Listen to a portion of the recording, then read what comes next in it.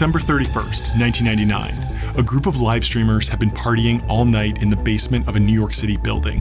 What they didn't know was that the FBI was about to raid their underground bunker. They had been told that there was this doomsday cult and that there was going to be, like, some mass suicide or something. Today, streamers come face to face with law enforcement all too often. But when the FBI arrived at 353 Broadway, they quickly realized that this was no prank phone call.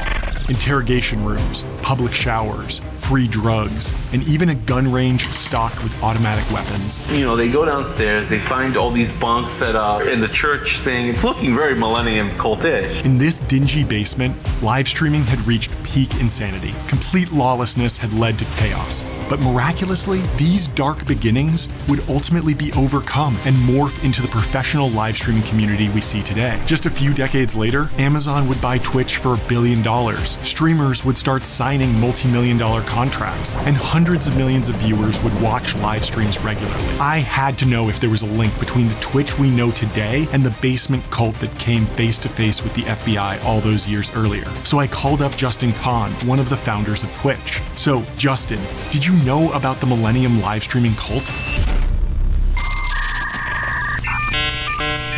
And we say, goodbye 80s, hello 90s. Well, let's start the insanity. Okay, so it's the 1990s. Friends is on TV. People had just started getting cell phones. This is your current cell phone. And the internet was in its infancy. But one startup was way ahead of everyone else. Just look at this. The site had streaming video, live chat, and it even covered gaming content. Sounds familiar, right? This startup was called Pseudo.com, and it basically had all the same features as Twitch. Pseudo right now, as we sit here, is the first internet television network. That's Josh Harris, the founder of Pseudo. Josh had a vision of what the internet could be, but to get there, he needed money. Hello, I'm Josh Harris, president of Jupiter Communications. Before Pseudo, Josh realized that companies needed statistics about the internet to build their businesses. So he built a research team and started selling reports to financial analysts. I made up my first report. It sold 400 or 500 copies at $300 a pop. And amazingly, his forecasts always seemed to come true. If you were on Wall Street in the 1990s and you wanted to know about the internet, Josh was your guy. Josh had a vision at a very young age. He was telling me there was this whole new thing that was coming where we're going to be able to communicate with each other over this network. With cash pouring in from his reports, Josh began coming up with new ideas. He saw that more and more people were getting internet access every day. But more importantly, he understood their desires and how to exploit them. And so he started building chat rooms, most of them adult-themed, obviously. This was the 90s, way before Slack and Discord. Online chat was a novelty, but these racy chats wound up accounting for 20% of all billable chat hours in the United States. It wasn't long before Josh had sold these chat rooms and walked away a multimillionaire. But that was nothing. Next, Josh took his research company public. The IPO landed him $80 million, and all of a sudden, he was the hottest thing in the New York City tech scene. You could just watch your wealth grow. You don't believe it. It's irrational to you. All that money led to Josh living an absolutely wild lifestyle. He was constantly throwing parties in New York City that drew in all sorts of people. I opened the door and it's like a rave going on, and supermodels like wearing close to no clothes, sitting on the laps of nerds playing Doom. That's Jason Calacanis, a famous angel investor who wrote checks to the founders of Uber and Robinhood. We'll come back to him later in this story. Josh's party lifestyle would ultimately be his downfall. But while the dot-com boom was raging, he had plenty of ideas for new businesses. By 1994, Josh wanted to take chat rooms to the next level. TV was still king, but with Pseudo.com, viewers could not just watch, but interact with what's on their screen. People born after the 90s can't really understand how insane this was back in those days. Text messaging wasn't even widespread at this point. It's hard to imagine a time when people weren't looking down at their phones all the time. But this was the 90s. The internet was extremely early. Little Wing, who is a new viewer. Pappy is a new viewer. We got some new people out there. Oh boy, word's getting around. It was genius because nobody had done it yet. And that was the future. It's where it was going to go. It was going to be interactive television. The early adopters loved live streaming. Jason Calacanis was one of them, and he even hosted a show about tech. Welcome to the Silicon Alley Reporter Net TV show. Let me get myself on the screen here perfectly so you can see me with your real video player G3. But Pseudo wasn't exactly professional on the inside. Walls were covered in graffiti. And I mean, look at this footage. These weren't your typical office socials. I suspect there have been people on illegal drugs, that are hallucinogenic drugs, that have been on this elevator and it's seemingly endless ride. Even though TV was still king, live streaming had an edge: targeted advertising. What's the competitive edge? I'm much more efficient television. My advertisers can be delivered a very specific audience, and guess what? My audience can be counted because they're computers. Josh recognized that live streaming was all about spectacle and pushing boundaries. He even invented a character, this guy, Lovey the Clown. We still see this over-the-top style in streamers today. Plenty of live streamers play a character in order to attract attention, and Josh understood this, but he was slowly losing his grip on reality. Dad would say, "You're out of your mind, what's wrong with you?" He just wanted to go and slap him over the head every time he sort of brought out Loveys. Josh's bizarre behavior got worse and would ultimately lead him to leave Pseudo.com, but it was his next project where he finally took it too far. Partially an event, partially a party, and partially a social experiment. He called it Quiet, We Live in Public, and Josh sunk millions into this project.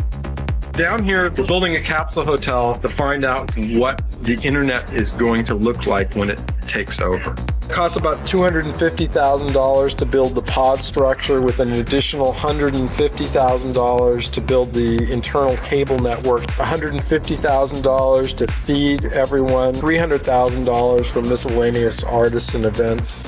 This place was insane. They had drugs, booze, interrogation rooms. Any techniques that we can use to intimidate them, to break them in essence. Did you try to commit suicide? Yes. Show me the speed with which the knife would have traveled through your flesh. It was a very frightening experience. In fact, it was torture. And even an indoor gun range stocked full of ammunition. Yeah, where's the gun range? Downstairs. I want to do the gun. You want to shoot guns? I do. This was his hedonistic bunker, and the rules were simple. Don't bring your money with you.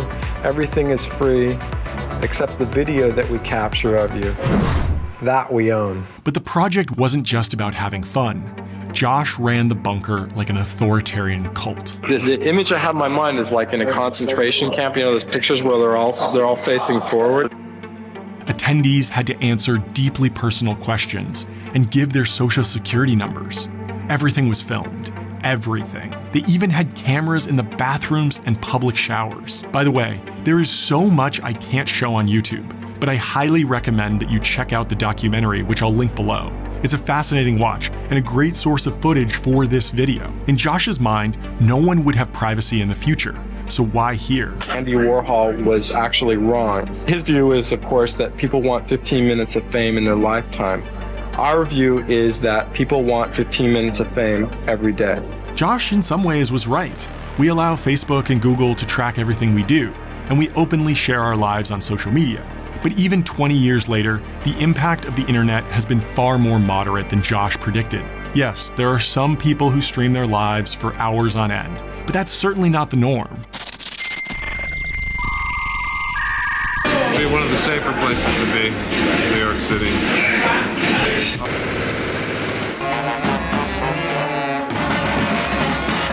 The debauchery couldn't go on forever, and so, on the turn of the millennium, the cops raided the bunker. FBI, open up! Get out now, I don't want to see you. Leave. Don't be an asshole. I'm not. Get out. Get out. People are not supposed to stay in the hotel anymore. Something crazy happens when you point a camera at someone. The desire for fame and attention is so strong that social norms seem to fly out the window. But this erratic behavior wasn't contained to just Josh's crazy experiment. Most of those incidents have been repeated on Twitch at some point in time. Even Dr. Disrespect tried to live stream in a bathroom, although he was banned immediately for this. Josh's obsession with live streaming didn't stop there. He went on to wire up his entire house like a We Live in Public version 2.0. We rigged a camera inside the refrigerator, a camera in the cat box, infrared cameras in the bedroom, 72 highly sensitive microphones. Josh and his girlfriend laid their entire lives bare, but the openness took its toll on Josh's mental health. And I've been living with, continuous surveillance of cameras. Yeah. That combination is not designed for mental stability and health. That's right. I'm sick. Yeah, I know. I'm mentally sick right now. It ultimately led him to becoming violent and psychotic. Stop it! Leave me alone! Don't! Let go of me! Don't hurt me! Josh would leave New York and move to an apple farm, nearly broke, and no longer revered as a tech genius. But this story sounds familiar to me. This is Justin Kan, who would go on to become the founder of Twitch. Justin also rigged up his house for 24/7 live streaming. Here with Justin from Justin.tv, which is a website that broadcasts your life live 24/7 from your point of view. Everything from, going on dates to walking around the street to having business meetings, everything is on camera. Live streaming video with chat rooms. The resemblance between Pseudo and Twitch is uncanny.